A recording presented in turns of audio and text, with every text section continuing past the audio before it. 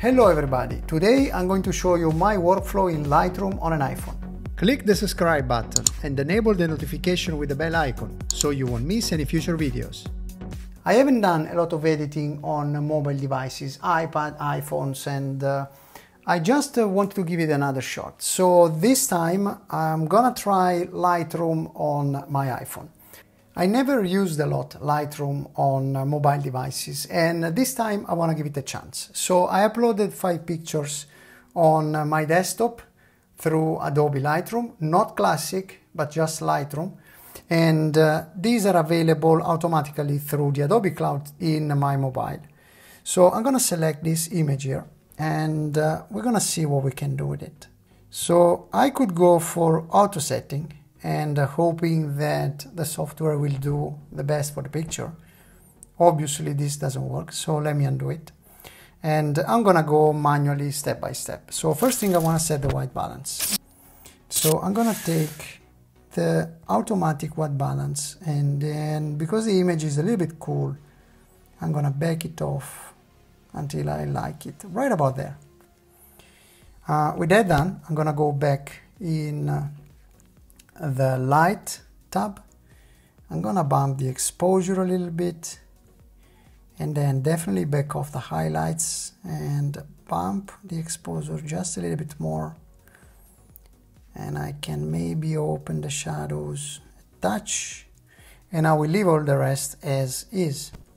Tap on the curve, and I'm gonna give it that faded look. So it's about raising the blacks and lowering down the whites, and then introducing a slight S-curve to give it some contrast. I think something like that it works. So I'm done with that. Tapping out of this adjustment. Now holding my finger on the image will give me a before, and releasing an after. And this is the before and this is the after. I kind of like it. I just need to add a little bit more contrast, and maybe I need to lower down the blacks a little bit, like so. Now because of that, I've introduced a lot of saturation, which I'm gonna take care of, but first I wanna decrease a little bit more the highlights. Alright, now jumping into color, I'm gonna bump up the vibrance so that all the colors in the image have equal vibrance. And then I don't like oversaturated image, so I'm gonna back off on this, like maybe a 9, 10. All right.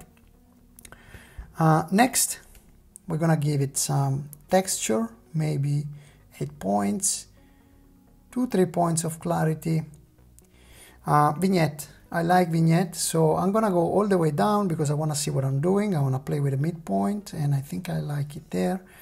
Feather, I'm not gonna touch it, so double tapping on the slider, it will reset it.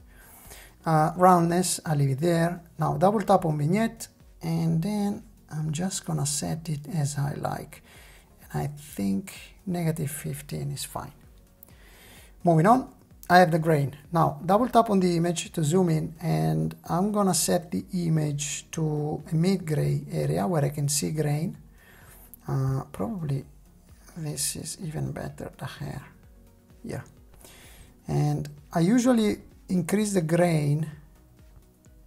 Let me find, yeah, this is a better area. So usually what I do, I increase the grain until I see it showing up, and then I back off. And I think this is a good point for me.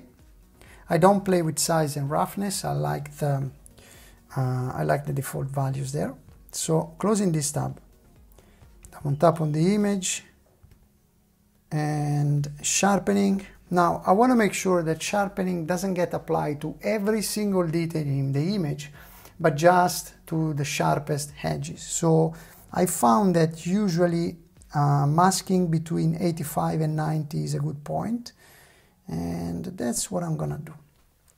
Noise reduction, I don't care. This image was shot at ISO 100, so there is no noise. And I just added grain, so I like that grainy look, so it's fine, and I'm gonna go out of it.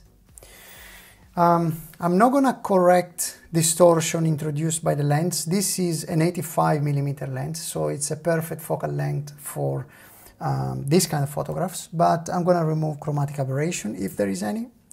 And then geometrics, there are no lines to be straightened because this is not architectural, so I leave it there.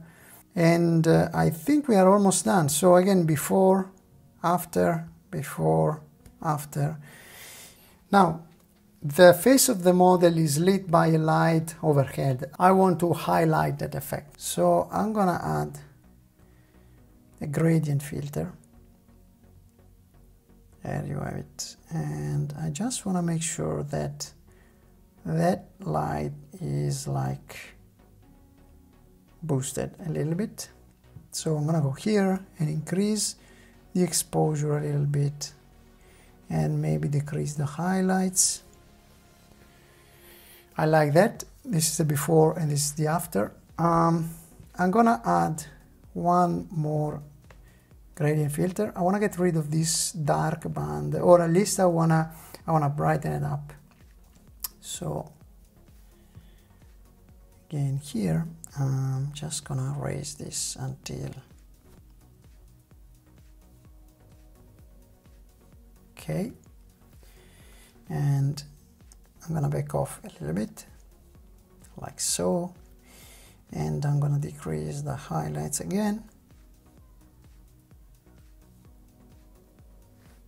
All right, and last but not least, I'm gonna add a radial filter.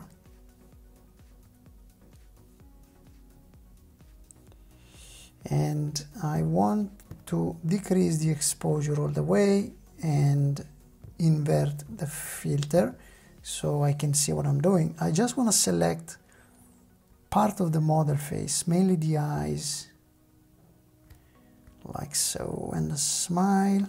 All right, so double tap on exposure to reset it, and now I'm gonna decrease the exposure. This is like a selective vignette. I think like this is fine. Commit on that, and this is the before and this is the after, and this is how I like it. The viewer's eyes are really drawn into the model face, the smile. And one single tap and you will get rid of all the controls. Thanks for watching, and don't forget to subscribe and click the bell icon so you are notified every time I upload a video.